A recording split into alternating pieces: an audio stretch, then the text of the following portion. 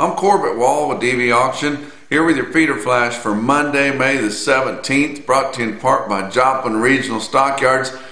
Another lighter run kind of expected here on Monday for the regular feeder cattle auction, about 4,500 head. Should be getting underway about 8 o'clock in the morning, and they'll get done in good time there. Remember, you can watch all of Joplin Regional Stockyards auctions on dvauction.com, and that includes their regular feeder cattle auction, their Thursday specials, their Wednesday cow and bull sales, the special cow and bull sales, and also your primetime livestock videos on dvauction.com.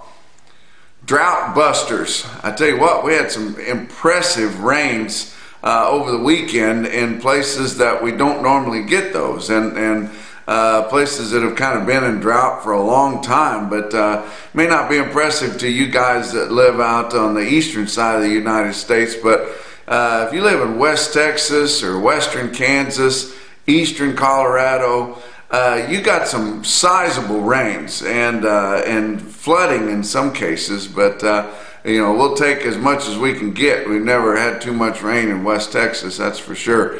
But also rains are working up into western Nebraska, and even getting up into the southwestern corner there of South Dakota a little bit. Now you get on north of there, up in North Dakota and eastern Montana and places like that, really dry still, and they haven't been able to catch those rains. But I tell you what, that to get 3-4 inches of rain, you know, at one time in places like Amarillo, Texas, or Clovis and Portales, New Mexico, or you know, out in western Kansas, you know, on John Campbell there in La Junta, Colorado, getting big rains. You know, you just take them anytime you can get them, and we normally don't get those big rains. Our rainy season is actually later in the summer.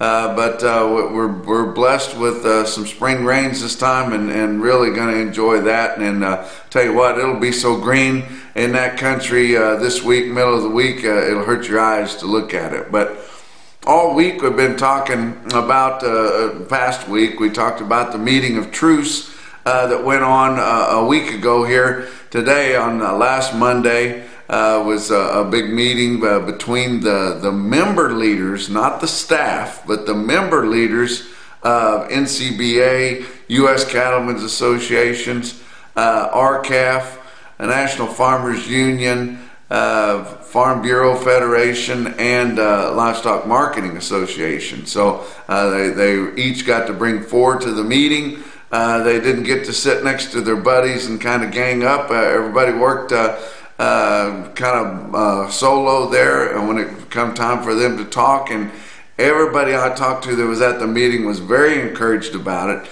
They did come up with some things that they could all agree on. They said that they agreed on a whole lot more than they disagreed on, and actually didn't have a lot of disagreements. They all agreed that it's time to get something done. And so they kind of got together, and they come up with several strategies, things that they want to get done. Now, after Monday, they took those back to headquarters there, and that's where you run into the problem with some of the staff of certain associations there. You know, they've kind of made promises. You know, you hate to say it, but your cattlemen's organizations, some of them have made promises to the packers and have heavy packer influence. You know, that's kind of like the fox in the hen house. But you know, they went back to compare the things that they came up with as a unison, as a group, and going to compare that against policy and just make sure that they don't have anything that they can't do. And then we're expecting here, maybe on Monday, or may take until Tuesday, to get a unified statement, kind of a press release that says what they're wanting to get done. And we're hoping that we see, and we're expecting this group to get together again and follow through on some of these things, and that would be great. I tell you what, that would kind of put a shock into these packers a little bit if they saw your major cattlemen's groups getting together on anything. And we've heard time and time again, and I've heard from the offices, even some of our U.S. senators in major ag states, major cattle states, saying, you know, just tell us what you want us to do and we'll do it. But we can't have conflicting requests from different organizations within the cattle industry asking us to do different things. We can get done about whatever you want to get done if you guys will get together. And so we're really looking forward to this statement that's going to come out early this week. I'll be giving it to you as soon as I get my hands on it, and any other information I can get on this. This is so pertinent to our situation this week. And if you notice this week, on Thursday, this past week, we had one of the most frustrating days that we've ever had. We saw your live cattle futures go down $3 and even more than that on some of your out fronts, and there was no reason for it at all. It was just a big massive fund dump, and they had been kind of building up your ag commodities as they were betting on inflation, and they had been backing off of your stock markets. But they flip-flopped on Thursday, and man, it threw us by surprise, and we didn't see that coming. And it just shows how vulnerable your ag commodities are. I've always said that, and the guys that really know it will confirm that some of those big funds, they've got so much investment money. They could throw a dartboard at a number sheet, and they could take those ag commodities to whatever number that they land on. They can drive it. And you guys know it too, if you know what I'm talking about. They can just push that up and down. They like to get in and roll it up and ride, and then they like to get in and roll it down and ride too, because it just they can pretty much maneuver those ag commodities, because they're very shallow compared to your big money markets and stock markets that they invest in. But we saw this week, as we go further into this new administration of Mr. Magoo's, we see that the weak leadership that is so evident to everybody across the world, and it's starting to bring about more and more problems all the time. This week we saw a cyber attack on a major gas pipeline that feeds the eastern coast there and the southeastern United States, and supposedly it was a hacker that out of Russia that did that. Well, nobody does anything in Russia without the government's blessing, and so we knew they were in on it too. But and then our government allowed Colonial, which had no choice really, to pay the ransom to get the gas flowing again, so they could fill up those gas stations, get people moving again. Trump would have never allowed that. He was not a ransom payer, but they would have never tried that under his administration, because he had a leadership and a strong leadership, as opposed to the weak leadership I have now. We wouldn't have these massive droves of people coming up to our southern border and walking across. He didn't have that when he was in there, because the word was spread all over the countries, even down into Central America. Don't try to get across, because they'll just send you right back. So you have to have strong leadership, and unfortunately we've got a long road to hoe here, and I just if it can consistently gets progressively worse the way it has the first 100 and 120 days or so, we are really up against it, guys. Let's look at your board, cattle board for last week. June live cattle, Monday was up 220, Tuesday was up 40 cents, Wednesday down just 2 cents, and then Thursday was that frustrating day, down $3 on June live cattle. Friday was down 30 cents, with June ending the week at 115.30, down 72 cents for the week, but it wasn't a complete washout on your live cattle. We just get frustrated when we have no drive ourselves. We can't control the market ourselves, and the people that are involved in the industry really have no say in what your market is, especially on your fat cattle end, as we saw our box beef cutout values continue to soar, with none of that money trickling down to your cattle producers. But August live cattle futures ended the week at 118.82, down 3 cents. Now feeder cattle were a little more friendly, because we saw the grains back off big time this week, because we had that supply and demand report come out on Wednesday, and we saw that they added fairly significantly to your ending stocks on corn. Of course, both corn and beans added acres. We had a slight improvement in the expected yield. So yes, that's gonna help our feeder cattle, and it sure enough did. Pretty decent gains on our feeder cattle board. Look at May feeder cattle. Monday was up 372. Tuesday down just 12 cents. Wednesday was the day the report come out, up 142. We didn't get to enjoy the real springboard that we thought we would on Thursday.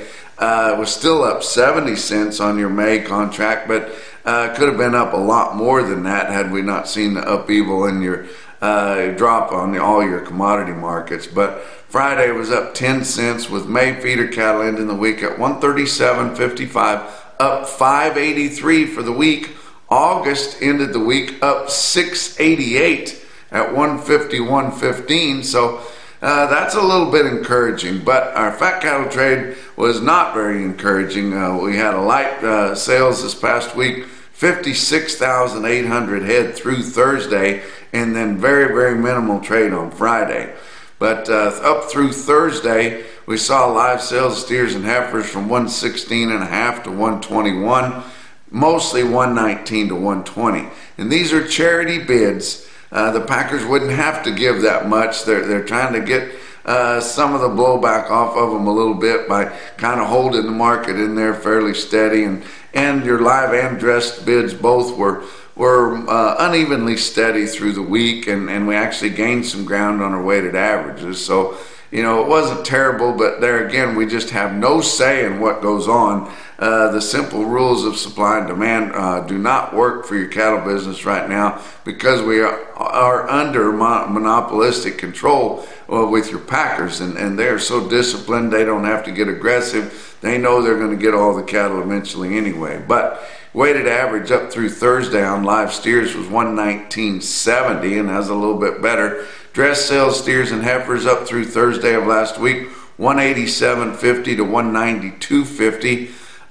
Your dressed weighted average steers were 190.48, and both of those weighted averages are $1 to $2 higher than what we saw last week, the bulk. So not too bad, really. Friday, we didn't see a whole lot of trade. We saw a few hundred head sell in Iowa, about 18,400 head for the week, which sounds like a lot, but that's a lot lighter than what we've been trading in Iowa for the last several months here, you know, and they trade about 50% of theirs negotiated cash. We usually see more than that, but saw just a few hundred sales there on Friday. Live sales 120, dress sales 191.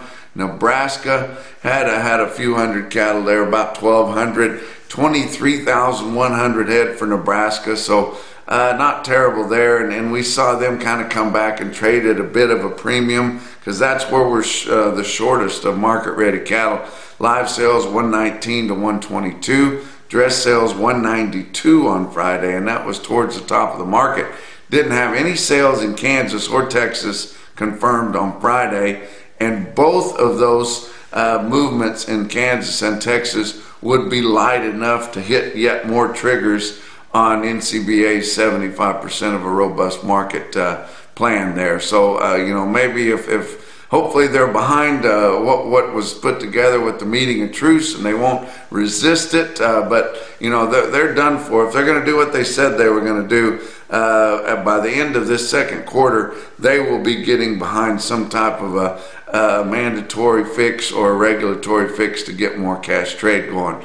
Did have a few hundred sales there in Colorado, and only 1,100 head confirmed in Colorado negotiated for the week.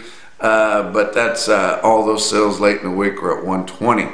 Box beef cutout values. This is what is so frustrating. Your packers have enjoyed these huge, almost gouging level prices for their product, yet they're not having to give hardly any more for the cattle, and a lot of that has to do with the way they handle things, the discipline that they use in managing you know, the supplies of the cattle that they know they're going to get eventually anyway. But some of it has to do with you know, running those plants as efficiently and as up to speed as they'd like to, because we're giving so much free money away with the weak leadership that we have under Mr. Magoo, it's a lot easier for those guys to sit at home and draw that unemployment aid, which a lot of the states are resisting now and not taking because nobody wants to work. We've got help wanted signs everywhere, and nobody wants to go to work, including your frontline people in your processing plants. So that's frustrating when you can't get people to come to work. And I told you guys this week that I'd heard where they show up whether they want to or not. Or I should say they might show up and they might not. So if they do show up, great. If they don't show up, whenever they do decide to show up, they still get a job. They don't get a pink slip anymore. They're just glad to have somebody to put on the line if whoever decides to show up. They're given signing bonuses. They're raising their hourly wage. And of course, we're seeing that in all lines of work, especially your fast food industry, just trying to get somebody to work. But you look at your weighted average price on all of last week's sales on choice cuts, $314.06, up $10.55 $100 for the week compared to your weighted average from a week ago. That is huge. Your late week quote at the end Friday afternoon was even higher than that at $316.94. So about $3.17 a pound for box beef cutout values dressed, and your cattle are bringing like $1.91. Seems like a lot in there to just cut that product up, right? How about select cuts? We did see them start to hit a ceiling a little bit this past week, but your weighted average on select cuts $295.27 this past week. That was up $8.57. End of the week quote on Friday afternoon for select $293.19, so off of that a little bit. I wouldn't be surprised to see your choice quoted a little bit lower this week as we've gotten through Mother's Day, and likely most of your orders have already been placed for Memorial Day grilling type product, and then we'll just have Father's Day. So we're seasonally getting to the point where they should start leveling off a little bit. We had 488 loads of cuts. That's the second week in a row failed to even reach 500 loads of cuts, grinds, and trimmings on your box beef. But they're not really concerned if they're not moving a lot of product. They can keep those price levels up there. How about your feeder cattle market? Your real-time index on DV auction ended the week at 133.36. That was up $4.11, similar to what your board was, not quite as much, but cash markets didn't respond quite as fast. But cash feeders in your auctions across the United States firmed to $5 higher. Some renewed interest in calves and stocker weight cattle. We don't have many of those hard stockers left, but wean calves especially, good demand for those. And part of that is because we started to see some moisture and forecast for moisture there late in the week, and people buying some of those turnout calves more readily than they were the week or so before.